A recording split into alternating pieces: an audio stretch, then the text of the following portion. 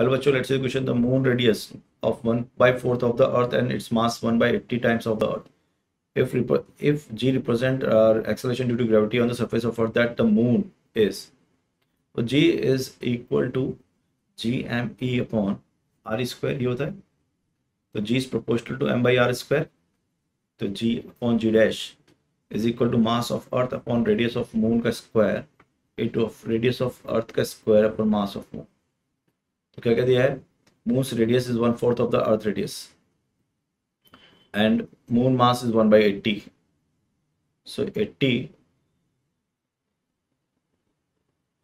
moon mass is 1 by, तो ये तो हो गया 80 ऊपर जाएगा 80 है ना, क्योंकि मून से ऊपर जाएगा तो कट जाएगा ये 80 टाइम्स, और ये कट जाएगा रेडियस ऑफ मून जो है, मून से radius 1/4 of the earth radius, तो ये कट जाएगा 1/4 16 टाइम्स, तो ये देगा 5. सो जी डैश हो जाएगा, वो हो जाएगा g/5. B option is correct, all the first.